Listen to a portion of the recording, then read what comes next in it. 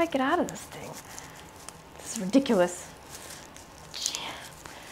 Oh, hi. Sorry. While you were gone, I was trying to figure out how to get out of this darn thing. Instead of struggling and getting angry, sometimes you've got to get into it to let it go. Get where I'm going with this? Understanding how your brain reacts to your pain is one of the crucial steps to getting you out of pain. If you don't believe me, check out this study.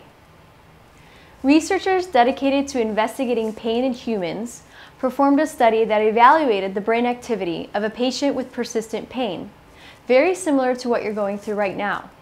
In the first row, you see the brain activity with the patient at rest.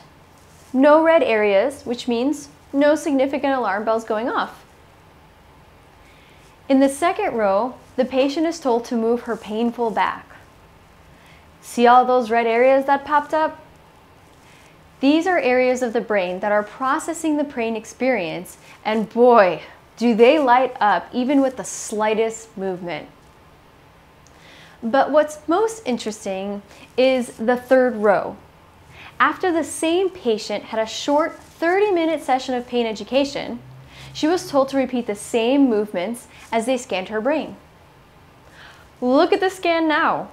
You'll notice a lot fewer red areas popping up, and she was even able to do the activity better with less pain.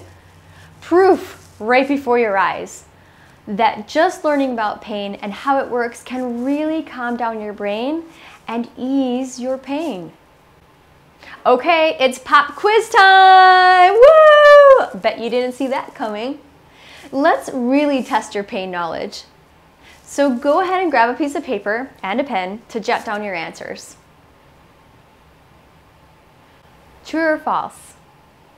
The brain decides when you will experience pain.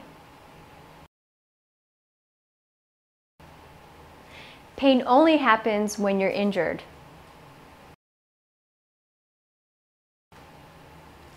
Chronic pain means that your injury hasn't healed properly.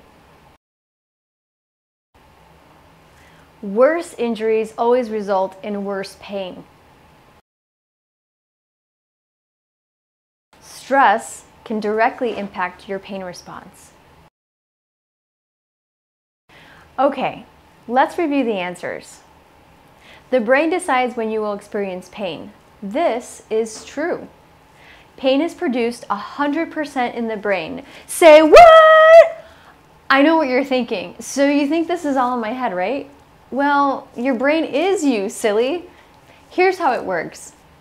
Your skin has receptors called nociceptors, which are nerve receptors that send signals from your body up through the spinal cord, where a couple of words are exchanged, and the message continues traveling up to reach the brain. Here, the brain receives the message and has to then make a decision if you're in danger or not. If the brain interprets the message as danger, danger, danger, it will send a signal back down, allowing you to feel something. The brain's job is to protect you.